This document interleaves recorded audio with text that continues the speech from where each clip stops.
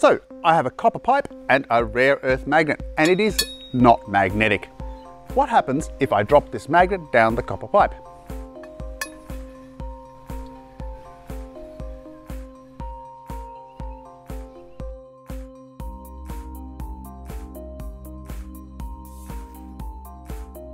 It's taken ages to fall through the pipe. But why is that? Well, in essence, it's the concept of Lenz's law.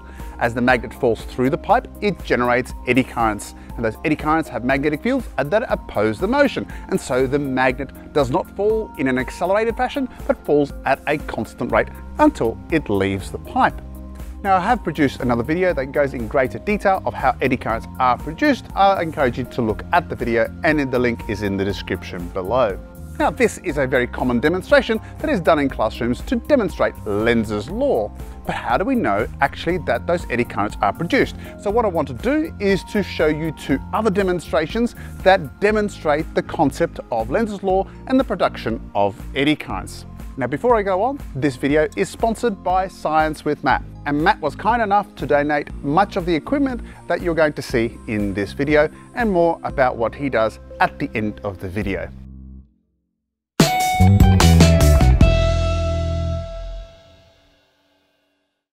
Now, what I have here is a plastic pipe, and around the plastic pipe I have placed a coil of 300 turns. But what I've done is connect the coil to an LED. So now what we have is a closed circuit. So what's going to happen when I drop the magnet through?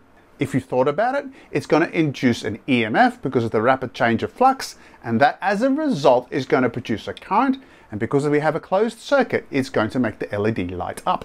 Let's have a look. Did you see that? Let's have a look at it again. Now, what color did you see? If you saw yellow, well, that's what you saw, but in fact, that's not what occurred. Let's have another closer look, this time in slow motion.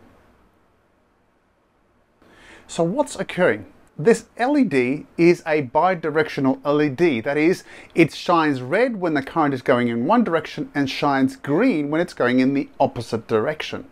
And as the magnet passes through the coil, the eddy currents that are produced change direction, because at one point the EMF is such that it opposes the direction as it's moving into the coil, and the other end as it leaves the coil. So the eddy currents are going to be changing directions, and therefore you're going to see red and green. But because of the latency in your eyes and therefore your brain interpreting those two lights very close together, you see yellow light.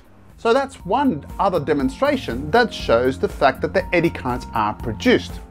But I have another one as well. So what I have now is my third experiment, and in this case what I have is replaced the LED and connected my coil to two things. The first thing I've connected to is this ammeter. Now, this is a wireless ammeter that is from Pasco and allows me to measure the current to great precision. And in fact, I'm going to set the sample rate to 1000 Hertz, so I'm getting 1000 samples per second.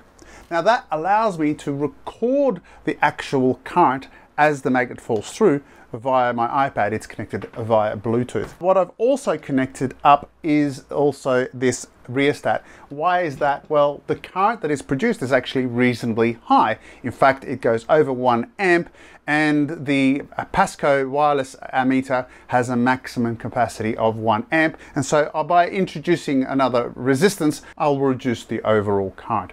So let's see what happens when I run the experiment.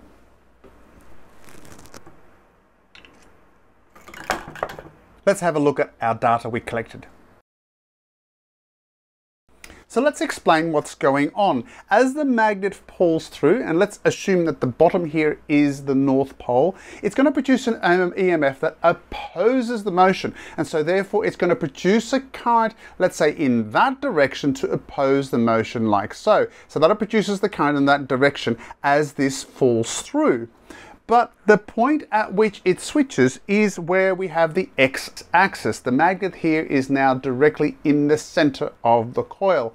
It's now moving away from the coil, and because this top is the south pole, as this moves away, we're now going to produce a north pole at the coil level at the bottom in this case to oppose it. In other words, it wants to attract it. So now the current is going in the opposite direction. Now again, it peaks at a point where there is massive rate of change of flux, but of course as the magnet moves away from the coil, it's going to drop eventually back to zero, as the graph shows. So that is 3 demonstrations now that demonstrate Lenz's law and the production of eddy currents. Now, as mentioned earlier, many of the products that I use in this video I got from Matt Dodds from Science with Matt. Now, Matt is a science educator. Now, as well as teaching and running teacher workshops, he also runs a business selling scientific equipment, and in particular for physics and chemistry. Now, it goes without saying, but if you're a teacher, you know the value of good and reliable equipment to help you demonstrate various concepts in an engaging but nonetheless rigorous way. Now, I can tell you that the products that he supplies are of excellent quality and his prices are very competitive. So if you're in the market for science equipment, check out Science with Matt, and I'll put a link in the description below.